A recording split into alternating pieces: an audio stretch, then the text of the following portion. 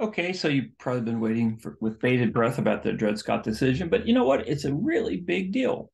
And like I say, note the context. The fix is in. The pro-slavery fix is in. It's a Hail Mary pass designed to settle the question of slave expansion and slave citizenship once and for all, shut everything up in the controversy between the North and the South, tie it all up in a neat bow, and then the country can just move down the road.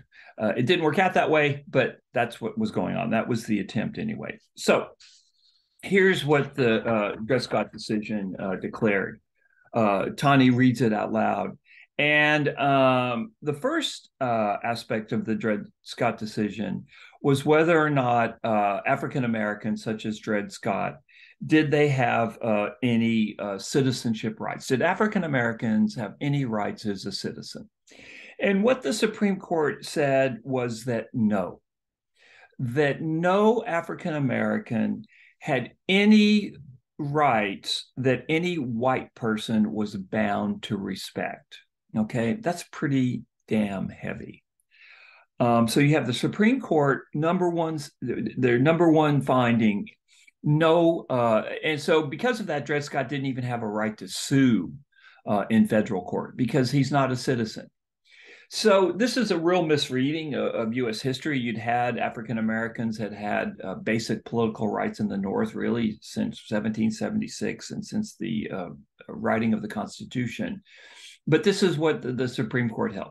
Number one, that no African American, Frederick Douglass, Harriet Jacobs, Dred Scott's wife Harriet, their children, no African American had any citizenship rights, and that they had no right to sue in a federal court. And so that's number one. So that is pretty devastating. Number two, though, Taney declared that that slavery was property, the enslaved were property, okay, that property rights are protected in the Constitution, and that, quote, every citizen has a right to take with him into the territory any article of property. So in other words, what's happened to African Americans in the Dred Scott decision, their citizenship has been completely stripped away.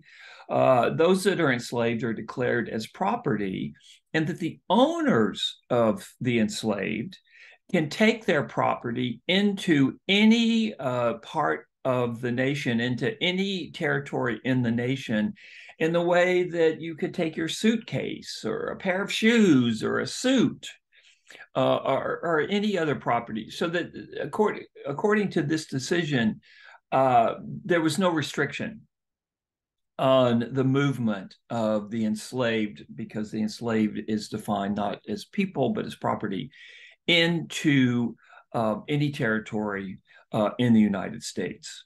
So this set off a huge firestorm to radical abolitionists, and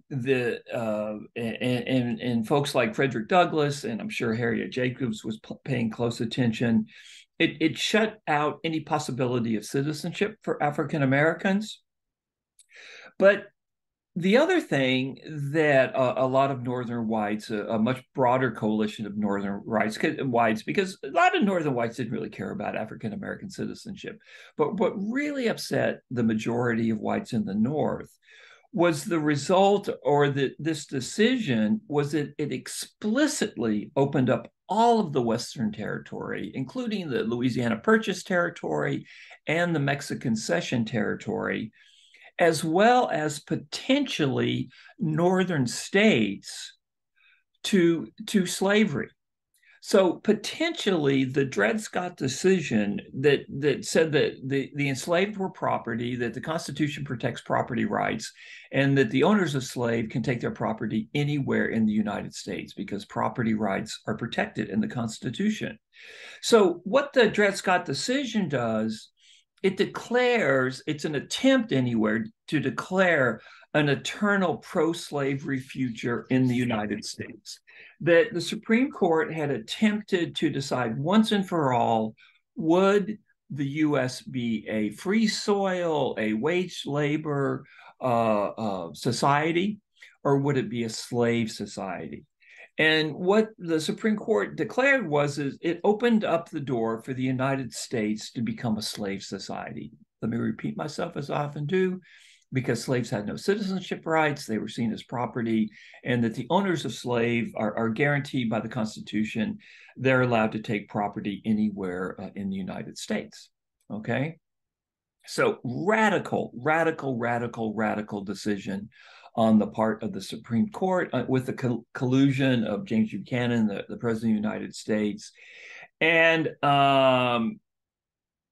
Tawny, the Supreme Court's decision that was trying to resolve these questions about the expansion of territory, about the citizenship rights of African Americans, this is a major milestone on the road to the Civil War, because Northerners were just horrified by the implications of the Dred Scott decision. Let me hasten to add that most white Northerners don't care about Dred Scott. They don't care about Harriet. They don't care about their two kids, right?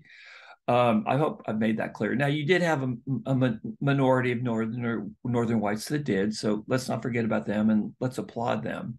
But the reality is that most Northerners didn't care about individual African Americans.